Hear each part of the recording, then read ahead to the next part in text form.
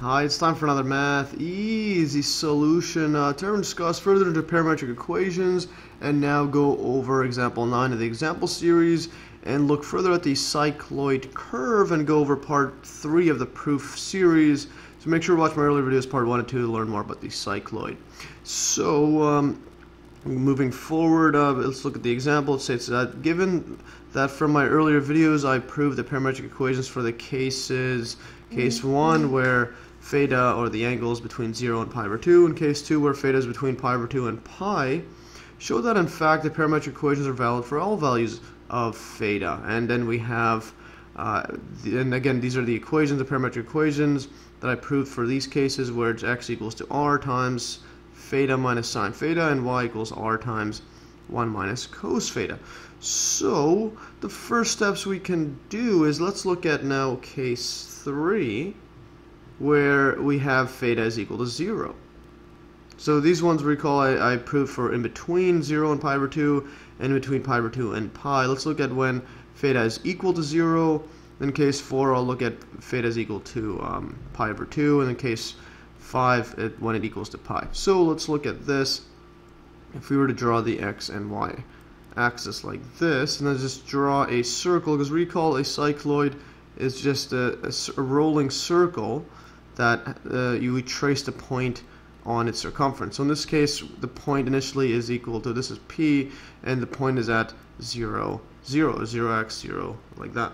And now at this initial point theta is equal to 0 because this is the angle, so the ball hasn't rolled, so this angle is just a line, or this line from here to the p point is just, well, the angle is 0, it hasn't rotated. And again the radius of this is r, so we assume radius is r like that.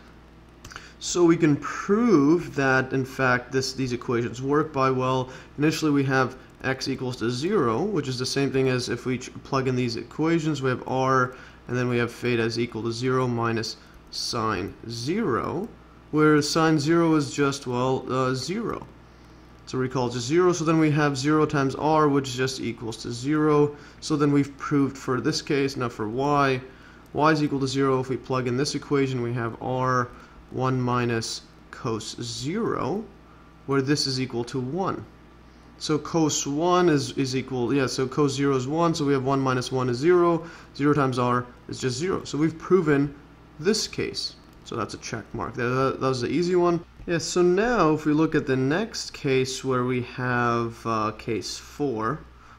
So case 4 is when we allow theta, or the angle, equals to pi over 2. Because again, so we have 0 in between 0 and pi over 2, and then pi over 2 and 0. and then pi. So we go from, we just check pi over 2 case, and then the next one's pi. So what we end up having is, or what this means, is if we have the x and y axis like this, x, y, and now if we draw the curve trace, it looks something like that.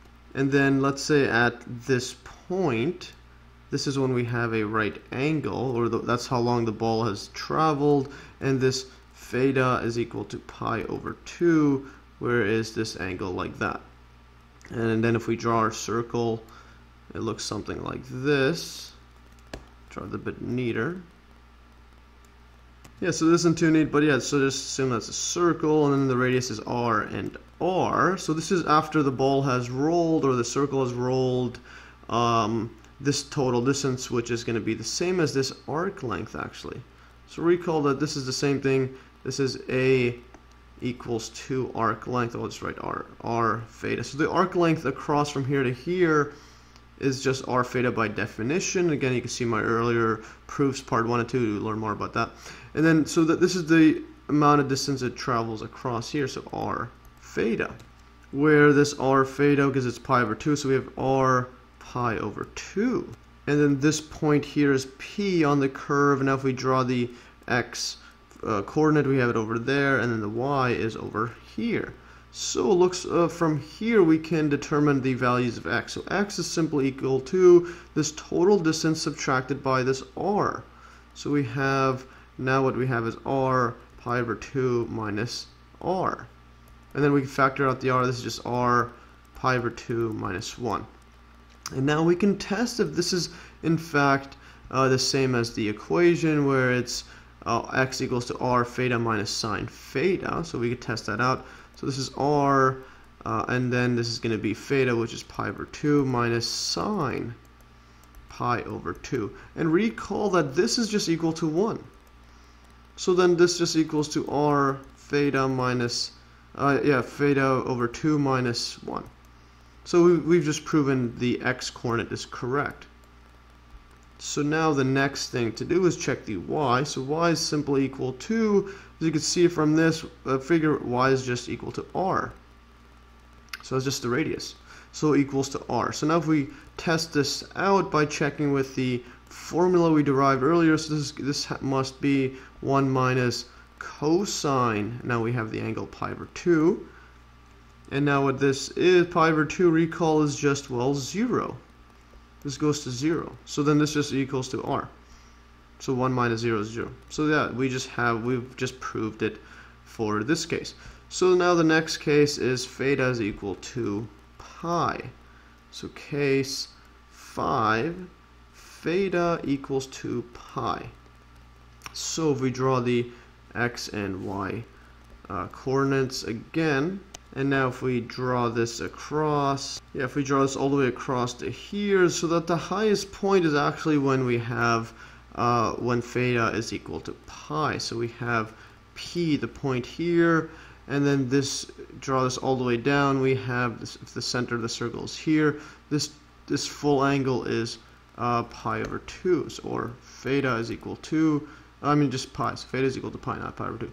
And now if we draw this around, just draw a circle like this, doesn't look like a circle, but yeah, assume it's a circle. So we have that, and again, recall the arc length fully here. Yeah, it's just r theta, which is just r times pi. So then in this case here, the full distance across is going to be r theta equals to r pi. And now the distance here is r, this is r as well, the radius like that. So we have an x coordinate here, and then all the way across we have a y, which is just aligns itself all the way with this point. So what this means is that x is equal to r pi, or pi times r, just because that's the total distance across here. And now if we just plug this in with our equation, so r times, and this is theta, which is pi minus sine pi, what we end up here is, recall that this is just, well, 0. So sine pi is just 0, so then we have r pi. So this is correct. And now the next one is y is equal to r times, no, this is just, well, 2r. You can see y is just 2 times r. So this is just 2r. And now this equals to, if we plug into our other equation, this must equal each other, so we have r 1 minus cosine, and then pi. And now if you recall cosine pi, that's just actually, this goes to -1. And yeah, just recall that, so it's -1, so we have 1 minus -1, which is plus, so we have 2, so 1 plus 1 is just 2r. So we've concluded that, yeah, this is the correct for this case as well. So now let's just first summarize. So thus we have proved, for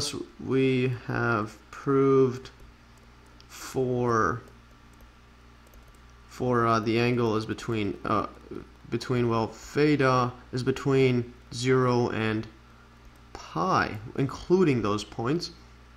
So if we draw the circle, this means that the angle we've got is for basically the full length across. So we've proven it when the ball rolls half of the circumference like that.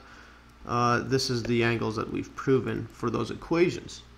But what we should notice is that, well, basically if we look at the for values greater than it, so if theta is greater than pi, yeah, or even less than, or theta is less than 0, so we have basically on the negative side, the negative side would be the same as well. What we'll notice is, well, if we just draw this out, let's draw this x across like this and y.